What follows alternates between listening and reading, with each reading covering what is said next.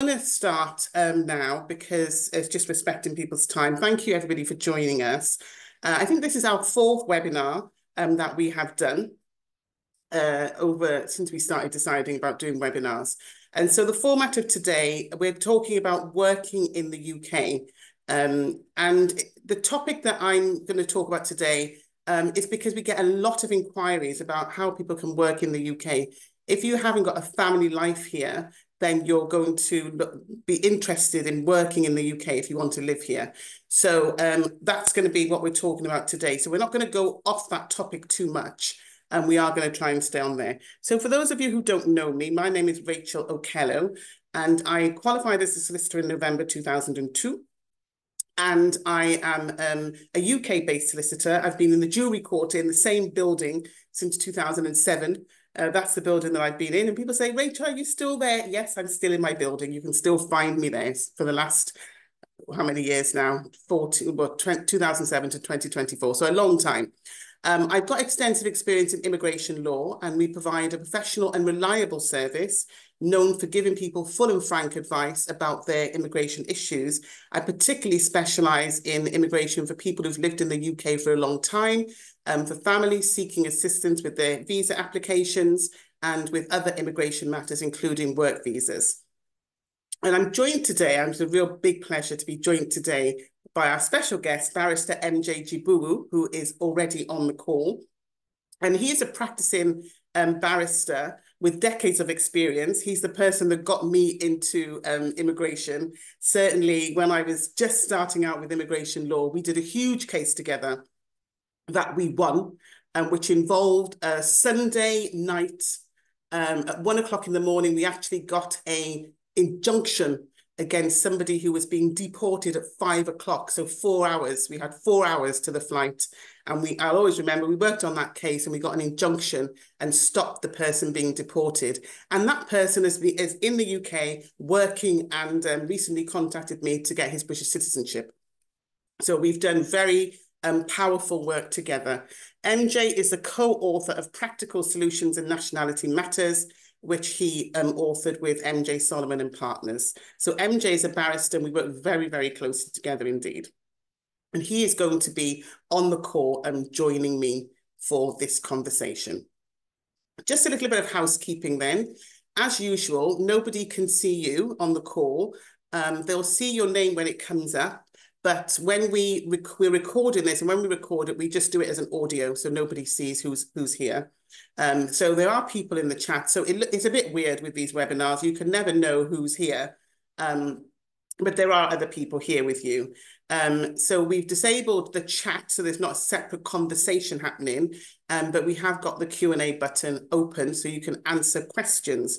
But the format of this is going to be a webinar, and therefore we may have answered the questions along the way that you may not need to ask at the end. So if you do have a question, you can raise your hand when we get to the Q&A section. And then when we ask you to unmute, you can unmute. And I have my wonderful assistant on Lucani, who is going to help with the admin in the background. So please ask broad questions. This is not meant to be a consultation. It's not meant to be us giving you advice that you can go off and necessarily rely on. We're just trying to give you a taste of what immigration involves in the world of skilled worker visas. So we won't be answering specific questions, but we'll be answering questions which we think everybody, in a way that we feel everybody can benefit from the answer, because at the end of the day, it's mostly the same cases that people are going through, just with different scenarios, if you like. So we try to give a broad answer. So we do casework and consultancy. We provide advice and representation. We are having some online courses. We do have an ebook, which is on our website already. The website is clarityvisas.com. And if you haven't done so, do subscribe to our newsletter at clarityvisas.com, because I do put very important information in those newsletters.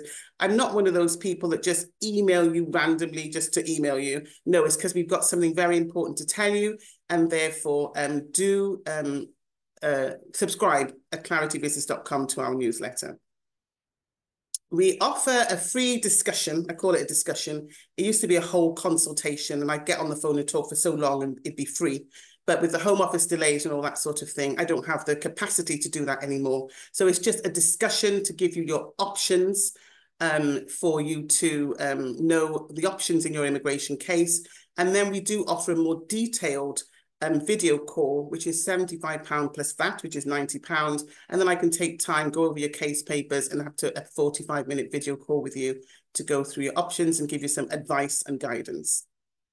Okay, so we're going to talk through the work visas today, and I'm just going to go through the different types of work visas first, and before I ask MJ to come on and just give us a breakdown of skilled worker visas and health and care worker visas. I just want to show you that normally when people contact me, I ask them, do they have a job offer in the UK? Because they'll contact me that they want to come to the UK to work. And so I normally say, do you have a job offer? But there are times when you can actually work in the UK without needing a job offer. And I've just listed some of the jobs here that you don't need a job offer for if you want to work in the UK. Very popular one at the moment is the graduate visa. The government recently said they were not going to make any changes to the graduate visa, which is good, because it's a very flexible visa and it allows you to work after studying and to get some experience after you study. One thing I have noticed with graduate visas is people are running out of time. So they kind of get onto the graduate visa, they don't do anything for the 2 years, and then towards the end, they start to panic and see what they can do next because the graduate visa is going to expire. So if you are on a graduate visa route or you're planning to go on a graduate visa route, do think ahead before you even get on that route as to what you're going to do after. It's a buffer. It's not meant to be a sort of long residence application. It's just a buffer. And then these are roles that you can do if you're still keeping your overseas job, but you're going to work in the UK. And there's a lot of global mobility work, where you can be working for your overseas employer, but in the UK. And we've got the UK expansion worker visa there, representative of an overseas business visa. And there's ones about specifically for Switzerland as well. And those are jobs that you can do in the UK for your overseas employer. Now, these change all the time. So you do need to check, this is the latest information, but you do need to check all the time if the Home Office, because that's one of the areas that they very much mess around with is work visas. So you do need to check with the Home Office application form that you're applying for the correct visa. Then we have the temporary work visa, which is seasonal workers. There's lots of roles that you can do there. You can follow me on my social media, Rachel Okello or Clarity Visas. I do talk a lot about the different types of visas that people can get to come to the UK. There's the religious worker visa as well, the charity worker visa. So there are lots of different types of work visas that you can apply for in order to come to the UK. If you're outside of the UK, you can enter, and some roles you'll be able to switch into if you're already in the UK. And then the final type of other visas I want to look at is the Business Innovator Founder Visa. That's if you want to come to the UK to do business. There's a Sports Person Visa, which you've always had. Minister of Religion Visa. It's another very good visa. If you want to come to the UK for religious reasons, then you can become, if you're a Minister of Religion, then you can apply for a Minister of Religion visa, and you'll need to get the relevant employment, qualifying employment in the UK to get that visa. And then we've also got the Scale-Up Worker Visa as well, which is another very good visa for people who've got an entrepreneurial mindset to come and work in the UK. So what we're going to focus on today really is the visas that people contact us most about. And that is the Skilled Worker Visa and the Healthcare Worker Visa.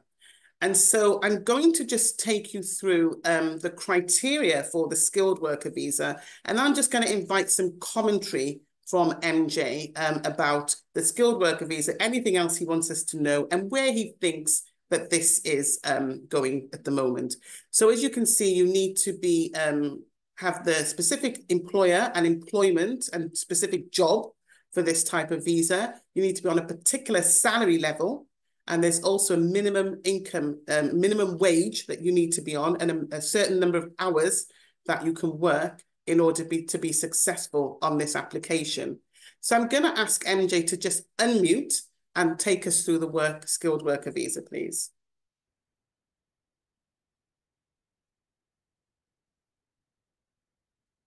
Thank you very much, Rachel.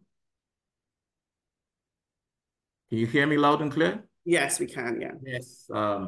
Thank you. That was a very good introduction. Really, the skilled workers visa, as Rachel has said, is set out so that people with skills can come to or remain in the UK and offer their services to specific employers. Now, the background to that is that before we had the skilled workers visas, we used to have work permit schemes where the Home Office had a two-tier system. The Home Office would, Department of Employment would issue a work permit, and then one would take that work permit to the Home Office and to obtain leave to remain. Now that changed a few years back, and we've got the point-based system tied up with the skilled workers visa. And what that means now is that the prospective employer would apply to the UKVI for what is called a sponsor's license. There is no point in going to an employer that does not have a license. There will be no use, there will be no good to you.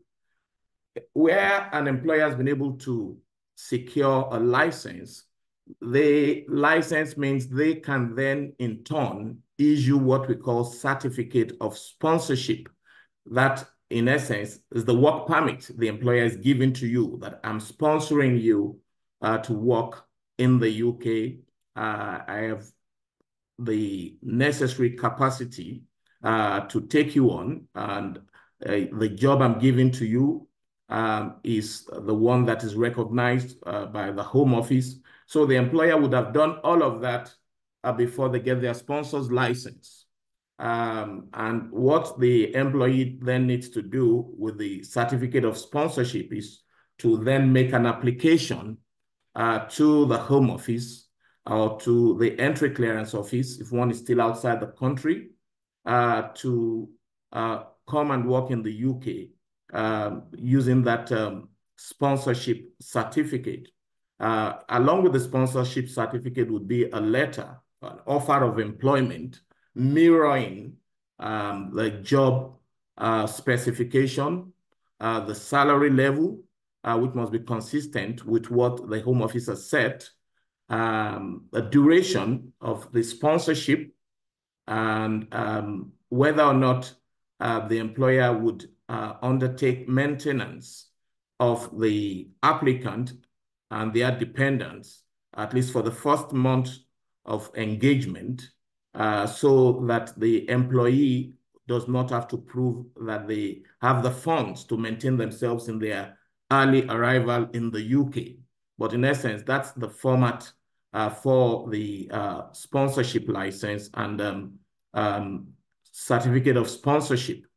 Upon submitting an application for the visa or leave to remain, the Home Office would consider the application to make sure that it is a genuine employment, that the salary levels are consistent with the occupational code levels set by the Home Office, and that the employer has the capacity.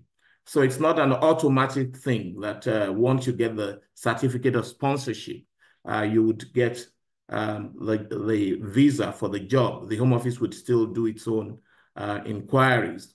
More often than not, because the employers having the sponsorship license are in a sense representing the Home Office as the agent of the Home Office to say, look, we've looked at the standards you've set out, and that's the basis upon which we have issued the certificate of sponsorship.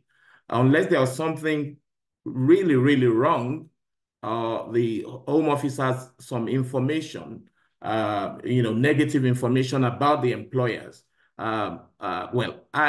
Rachel and I have never known of a situation where we have a certificate of sponsorship and one has made an application and it's been refused, that it does not comply with Home Office requirements. As long as the employer is credible, there are no investigations going on about the employer, or the sponsorship license has not been suspended. Usually, well, like I said, 100% of the time, we've always had the prospective employees receive the grant of leave to remain, or the grant of entry clearance to come and work in the UK. Now, the employee gets the leave if the employee was already in the UK in another visa category. Not all employees can switch to the skilled workers category. Not all migrants, I beg your pardon, can switch to the skilled workers category. Short-term students, visitors, those on domestic workers visa, and people whose leave are usually less than 6 months would not be able to switch to the skilled workers category. Students who have graduated and who have completion certificates, workers from different sectors can switch from one category to the other.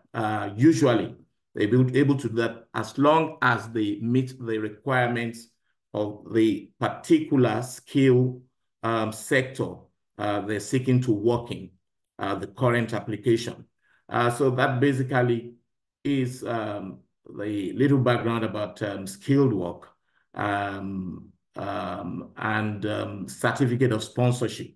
Well, you may be thinking, I haven't said all of that. What are there cost implications? Yes, there are cost implications to the employee. And the cost implications would be that the fee for the visa or entry clearance application would usually be borne by the employee, the migrant employee who wants to come to the UK or who wants to remain in the UK. But those application costs are not usually prohibitive. They're usually reasonable costs. We're talking between just £234 to about £551, depending on how long your certificate of sponsorship has been granted for. For those whose sponsorship certificate has been granted for 3 years or less, they're paying about £231, £234. Whereas those whose certificate of sponsorship, in brackets, their work permits are for longer duration with up to 5 years, would be paying the higher sum of about £551. So that's the cost implication in that. Thank you. Yeah, thank you for that very good background. You'll see that I've put on the screen the eligibility requirements, but it's very good for Mr. Jabul there to have given a background and put it into the context of the real world so that people can understand when they need to make a skilled worker visa and the likelihood of success for the skilled worker visa as well. And so you would have had the chance to look through the criteria there to see if you're eligible for that. So thank you for that. And then we've got the health and care worker visa. And MJ, I just wonder if you could just take us through the background of the health and care worker visa in the way that it's different to just saying a skilled worker visa. Right. Well, the health care visa,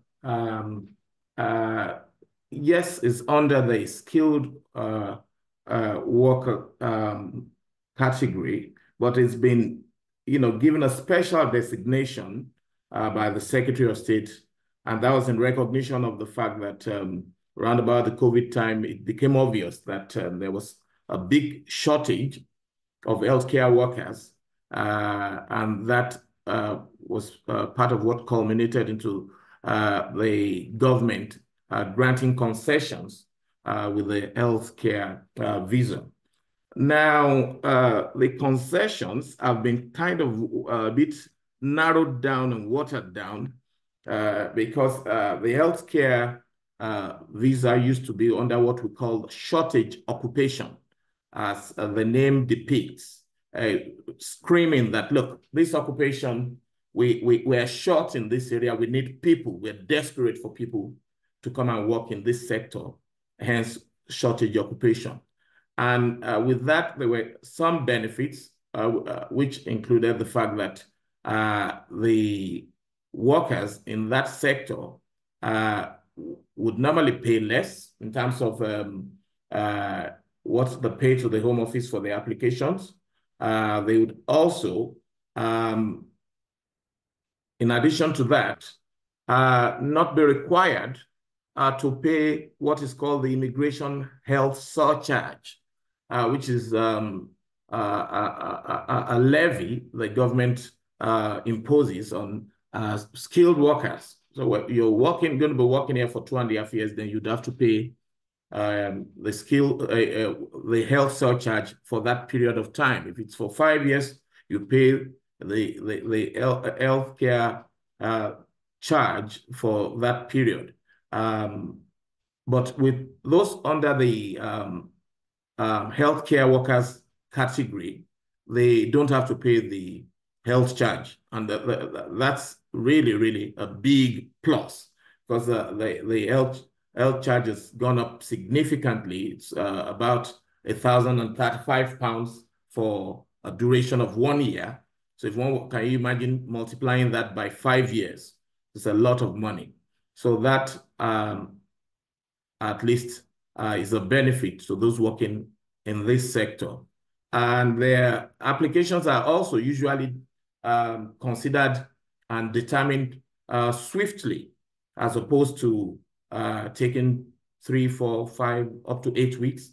Some categories, like the expansion workers scheme, could take as long as 8 weeks. We've had situations where we've done applications for healthcare workers and they get their visas within, or leave to remain within, the same week. So that's pretty much is another benefit. But it's no longer called shortage occupation now. We have a list called the Immigration Skilled Workers Salary List. Unfortunately enough, care workers and senior care workers have been retained on that list. And the benefit of that list is that there is an average of approximately 20% reduction in the salary expectations, so that employers are not under pressure. It's easier, and it makes it more flexible for employers to take on workers in that area of work. If the salary level remained very high, employers will be struggling to take on or retain workers in that category. But the benefit still extends to the healthcare workers. So they also get about 20% of what would normally be the threshold for salaries. So that's an encouragement for employers to at least take on skilled workers. But generally, all the skilled workers' salary thresholds have been raised by the government with a bid, or with a view to kind of discourage workers coming in to undercut local workers, citizens and settled people, who perhaps will be finding it difficult to secure employment at the rate they would normally want to be paid, where those coming in as skilled workers, and in this case, healthcare workers, are being paid significantly less. But the fact is that there's still a shortage, big, huge shortage in that industry, so that employers still need workers to come in to carry out the healthcare work. And yes, can I pause there for you? Yes, thank you. And the requirement that you need to fulfill to have the health and care visa to do the application is on the screen. And as Mr. Jabril says, there's still a shortage. I mean, a lot of people do contact me and ask us, can we find jobs? Solicitors don't find jobs. You need to look for a job. But there are still, it's a big shortage of health and care workers in the UK. There's doctor shortage, nurse shortage, healthcare providers, and social workers as well. There's a big shortage. So if you're particularly interested in those roles, it would be about doing the training first and then being in a position to apply for that. I just want to go over again what Mr. Jabour said about the certificate of sponsorship. And that's where he started, because as I've said, the starting point really is to look for a qualifying role with an employer who has a sponsorship license. So that's why we started at that before you even talk about work visas. The employer will have to have the sponsorship license.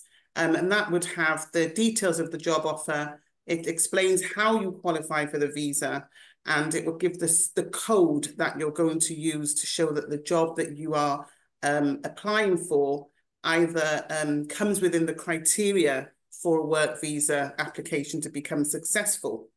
And that's really important because a lot of the time people don't realise that in order to come to the UK on a work visa, you do need to have a certificate of sponsorship, and it really starts with that. MJ, you may want to talk about the ban on partners and children that's happening at the moment. Yes, unfortunately, I say unfortunately because it's caused a lot of distress. Earlier on in the year, was it 4th of April or 11th of March? I know we've been toying with 11th of March, I think, it if I was got 11th of right. March, yes, Correct. was the cutoff mark, so that if one was coming in as a healthcare worker, one would no longer be able to bring in their dependents, that's their spouse, says, and their children. Prior to that time, all healthcare workers could bring in their dependents, but care workers and assistant care workers, senior care workers, no longer able to do that. However, those who had already been in the country prior to that date, or who had been granted their entry clearance or leave to remain prior to that date, are still able to sponsor, as it were, their dependents, as their spouses and their children. And how do they sponsor them? Well, since I'm here as a healthcare worker, I could ask my wife and my children to make applications wherever they are so that they can come and join me in the UK. All they need to do is to pay the fees, where necessary, take the tuberculosis tests. They don't have to satisfy the English language requirement. Of course, oddly, the spouses are usually asked to do the criminal tests so that they must obtain a criminal test certificate. Initially, when the scheme was rolled out, we imagined that being a sensitive industry, it's only the care workers that would require the criminal check certificates to say they do not have any criminal convictions and they are fit and proper to be able to work in that industry. But strangely enough, the Home Office would insist that their spouses must also have the certificate. I don't know the rationale behind that, but that's the way it is. But like I said, for those who have been here before 11th of March, they're still able to bring in their spouses and their dependents to the UK. Brilliant, because that's been a source of confusion and real concern for people. Be thinking that they wouldn't be able to, that their children and spouse wouldn't be able to stay here. So if they were already here before that move from the government, then they can certainly stay in the UK and Yes, continue. may I add that if they were already here before that date, but in another category and not healthcare, and they have only switched to healthcare after that date, then they are caught out by that new law, that prohibition on being able to bring in spouses and dependents. Yes, so they're already on that route. That's very important Yes, to know that they must have been on that route already. It's really tricky and very distressing, I think, for people. it is. I just wanted to give a word about dependence, because we sometimes see that people apply for their dependents, particularly children, to come to the UK as their dependents on a work visa, and then they're surprised that the application is refused. So, for example, there'll be the wife and she applies for to come to the UK. She's got a work visa. Child is in the country living with the father, for example, and then they apply to come to the UK. Mother will apply to bring the child only to the UK. MJ, people are surprised that the Home Office refused those applications. What's that all about? Can you tell us? Yes, it's part and parcel of general immigration rules, where people with semi or quasi semi status would want to bring in their dependents, family members. And we've always had a rule called the sole responsibility rule, which says family members coming, children coming in to join such a person in the UK would have to be joining both parents or be coming in with the other parent, so that there will be two parents in the UK. Unless, of course, the other parent of such a child, dependent child, had passed away, or if there were very, very compelling reasons why that rule that requires both parents to be with the child, where that rule would have to be suspended on their behalf. What sole responsibility means is that such a child, dependent child, would only be allowed to join a single parent if the parent can prove that he or she has had sole responsibility for the care of the child whilst the child was abroad. And it's not a very easy rule to navigate, but it's one that is not insurmountable, but it's one where applicants would 100% of the time need the guidance of a lawyer or a counselor, because it's quite difficult for a layperson to prove to the Home Office that a child living in the same community with the other parent does not enjoy any benefit from that parent in terms of care or attention or financial benefit. So those are the kind of things the parents in the UK would have to deal with.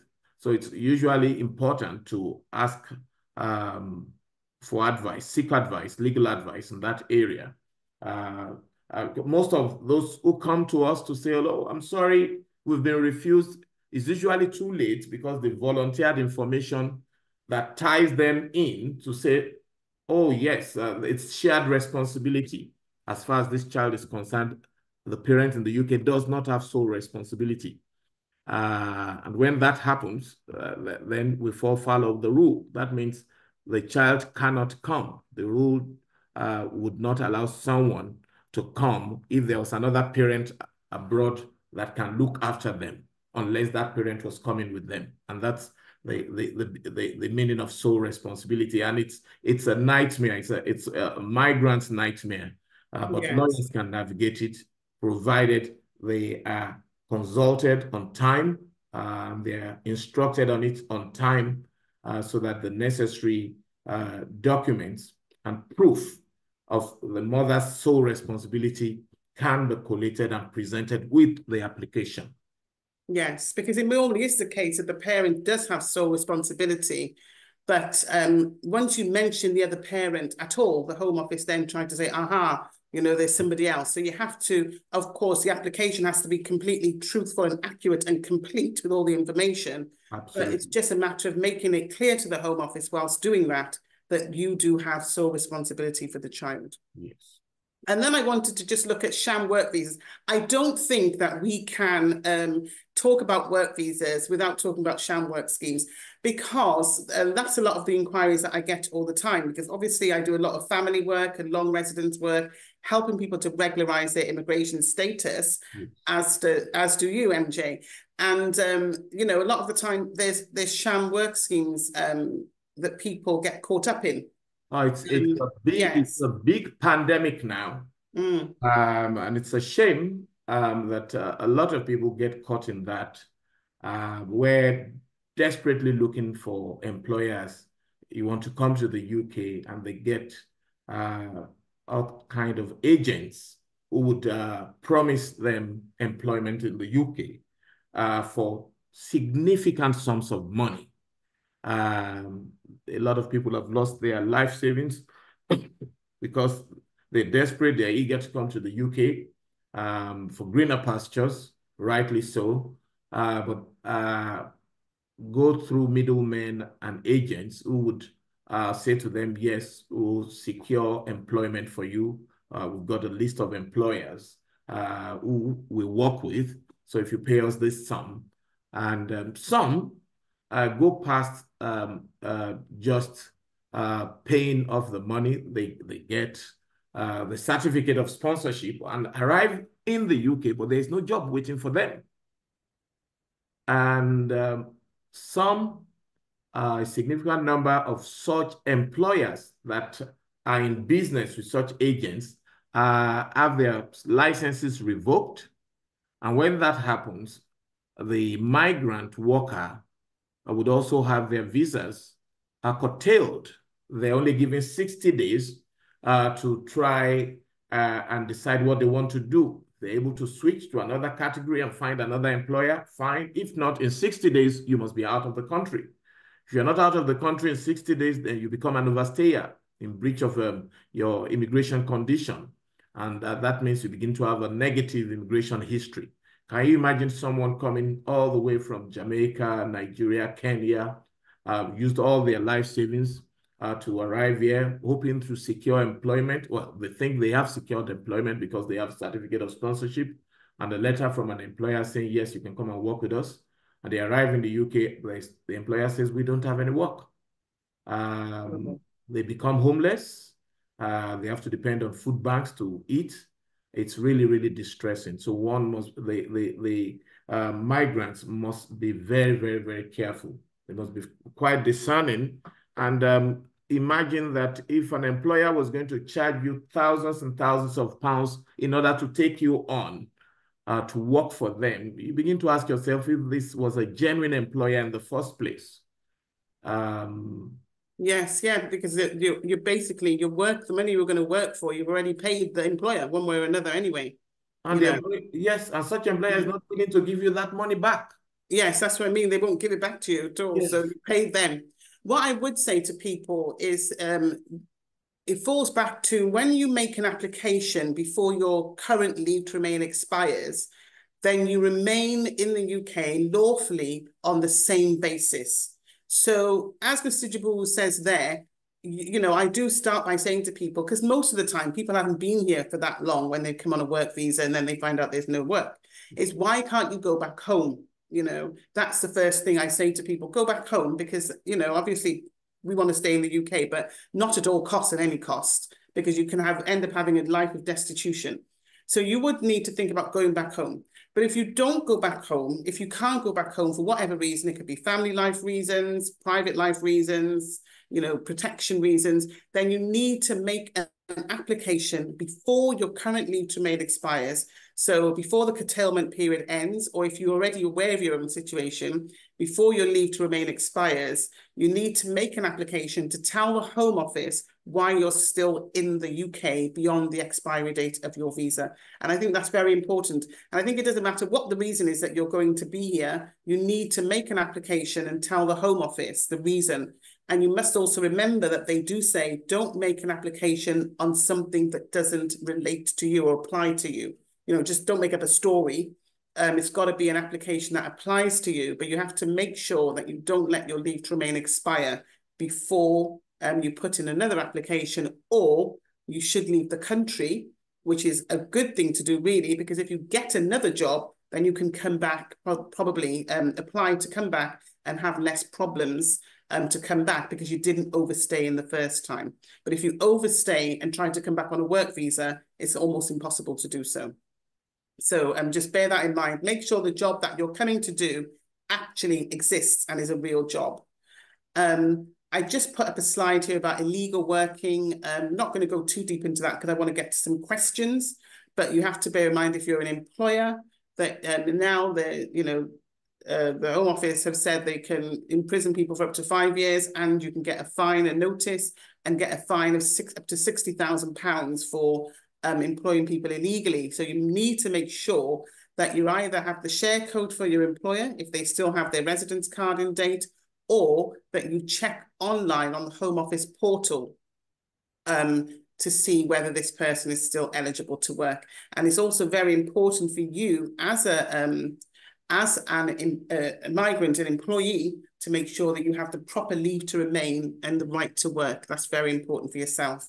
So, MJ, I want to thank you so much for joining us. May I Yes, just add, please do. here? On behalf of migrants, brothers and sisters, to say to any employer who is on the platform that the fact that someone doesn't have a share code does not mean they don't have the right to work. There are instances where the share code scheme is not applicable. For example, where someone's leave was about to run out, and they've submitted an extension or variation application, which still allows them to remain in the country under what is called deemed leave.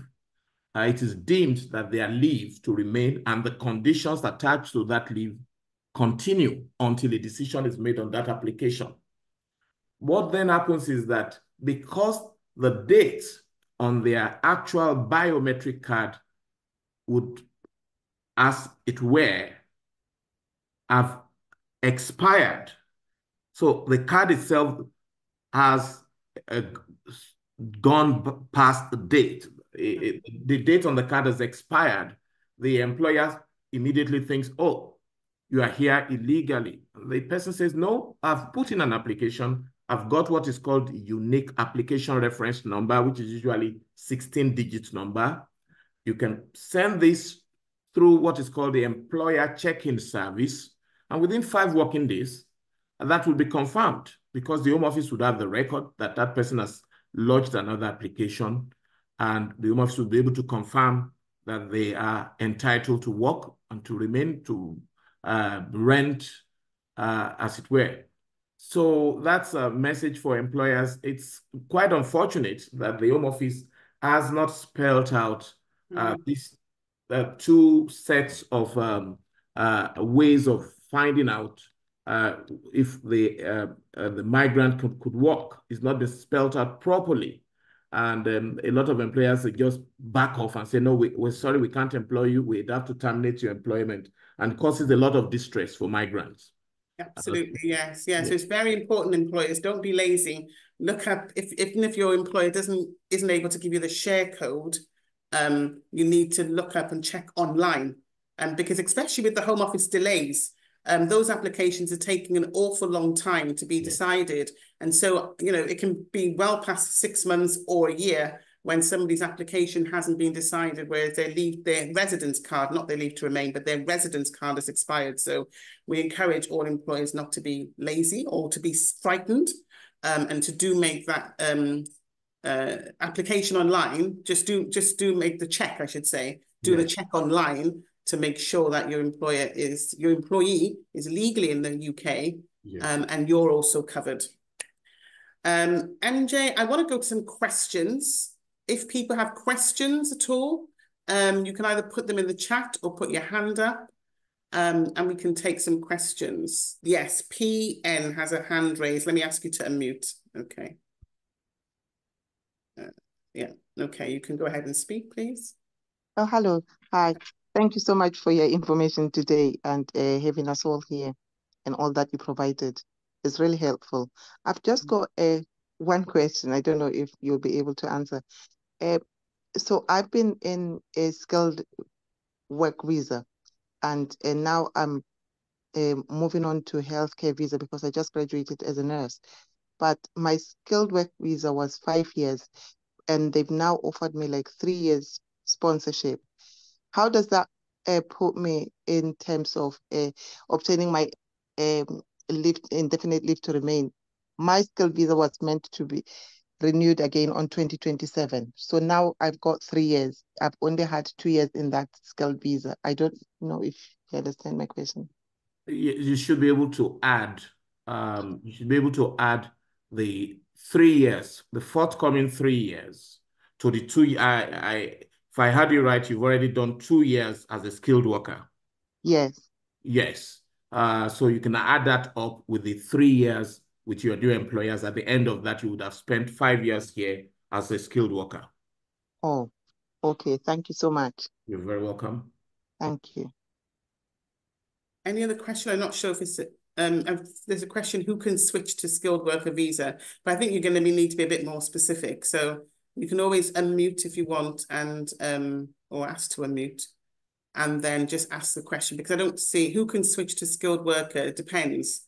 So if you've got particular, unless MJ, you want to discuss that, who can switch to Yes, skilled worker? I would say that anyone here with leave to remain in excess of 6 months. I think it's more of who is not able to switch to skilled work visa. Mm. Like I said earlier on, visitors are not allowed. Those on medical visas are not allowed because they are classified as visitors. Short-term students are not allowed. Students who have not completed their course of study or do not have the certificate of completion. You don't need to have received your degree certificate, but you must have your certificate of completion. And it's not only graduates. Students who have come in to do their A-levels may be able to switch depending on the type of healthcare, the type of skilled visa they are applying for. Provided they've completed their course of study and they have a completion certificate, a completion letter, or they've received their degree certificate, they should be able to switch.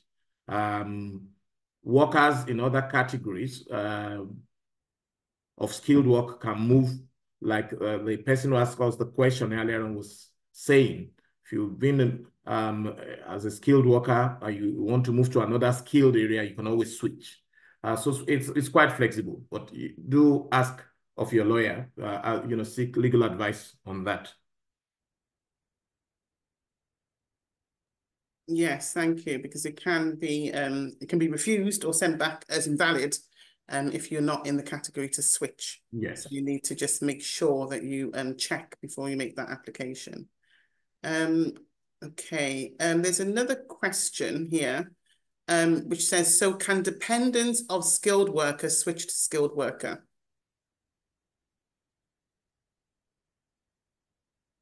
Depending on their leave to remain, if the dependent of a skilled worker, for example, was their dependent spouse, they can switch. There is nothing stopping them from switching.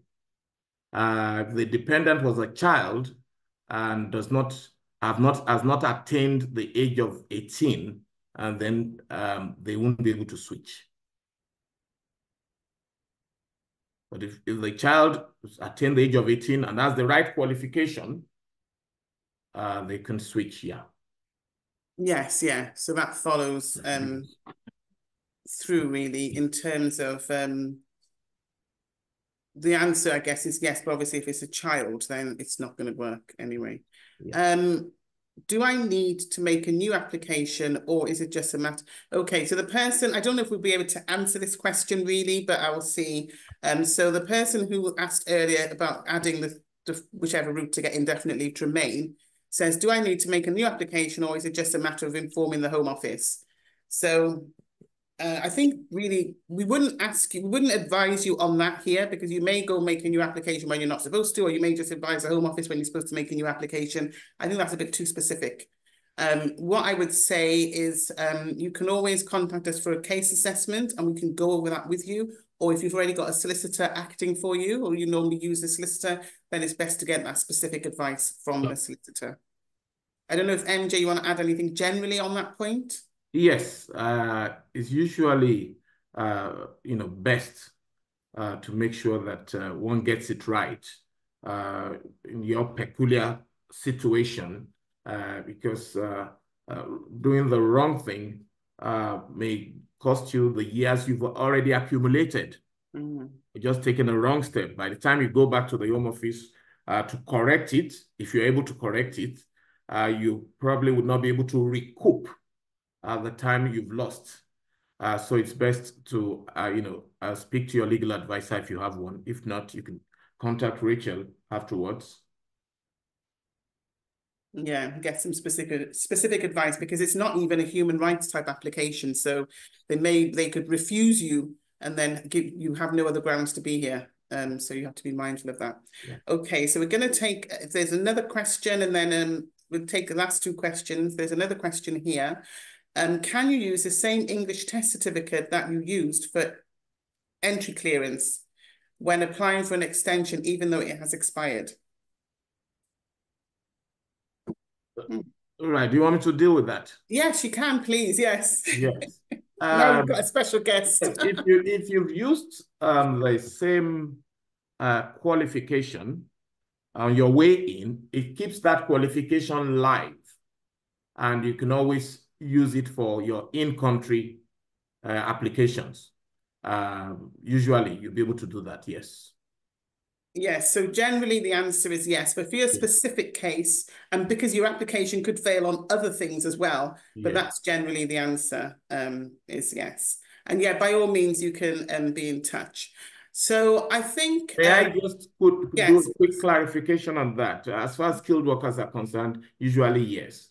But in a situation where it's something like coming to join a spouse or a family member, where the level of the English test on your way in was lower than one that you would need when you are seeking an extension, then you would have to take new tests at a higher level in country before you're able to do your extension.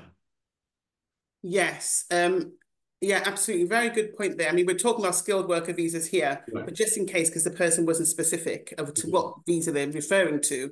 But yeah, very good point. You may need to upgrade your English test, so to speak, if you're going down the spouse visa route or other type of application. So just be careful of the application that you're making there. Very good qualification.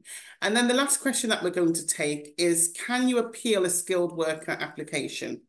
So I will ask our special guest to deal with that one as well. When you say, can you appeal? Yes, I think they mean appeal, not administrative review. So probably just the distinction. Okay, really, for skilled workers, there is what is called an administrative review. That's the process in place. And if an application was refused, one would usually have the right to administrative review, request for administrative review. It's not as embraced by migrants as an appeal where you have independent appellate authority, someone different looking at your case. It goes back to the Home Office. So administrative reviews is not something we really look forward to. Unless, of course, there's been an error of law, obvious error of law on the side of the Home Office. So yes, you can have an administrative review, but that's not the same as having an appeal. Yes, yeah. I mean, I've got one rummaging around going back to the Home Office, and they accepted that they made a mistake on the application, so they're deciding it again.